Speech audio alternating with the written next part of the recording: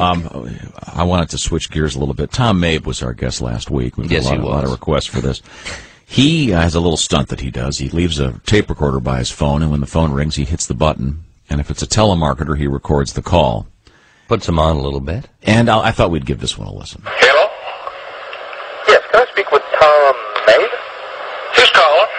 Well, this is Mike with You've been selected to receive a complete digital satellite system for free. With this, you're going to... Let me ask you something. Did you know Tom Mabe? Were you a friend of his?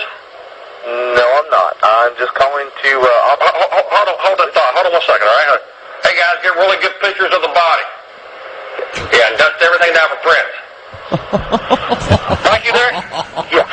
Let me bring you up to speed. You've actually called a murder scene. Mr. Mabe is no longer with us. I'm Officer Clark. I'm conducting a homicide investigation. I want to ask you a series of questions. First of all, what was the nature of the business you had with Tom Mabe?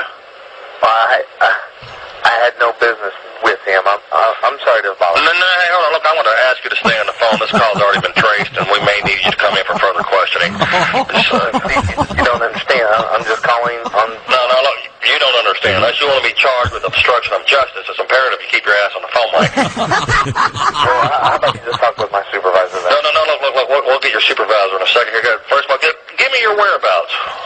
I'm at work. You're at work? Yes. You being a smartass? No, sir. Let me put it to you this way, Mike. Say I want to mail your ass a letter.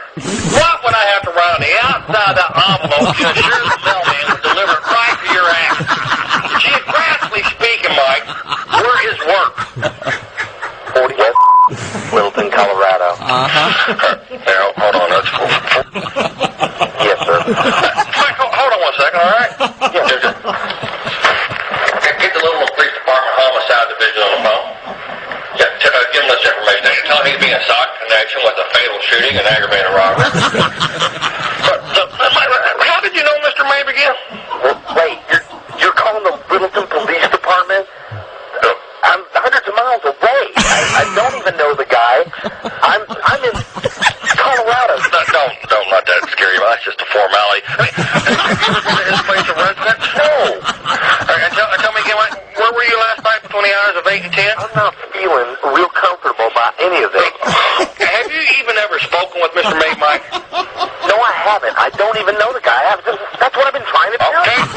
Calm down. Hold on. Look, just back up. I got one more question for you, Mike. As you well know, I'm sure, Mr. Mabe was a flaming homosexual. There's no easy way of asking that. I don't want to embarrass you or nothing, but were you his gay lover? What?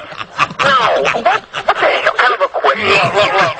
If gay's your way, that's okay. I still know there's a lot of you gay people in the closet. I'm not saying I haven't thought about myself. You know? Say I was in Las Vegas or something, a couple drinks, cute little Mexican midget, Sam Barrel.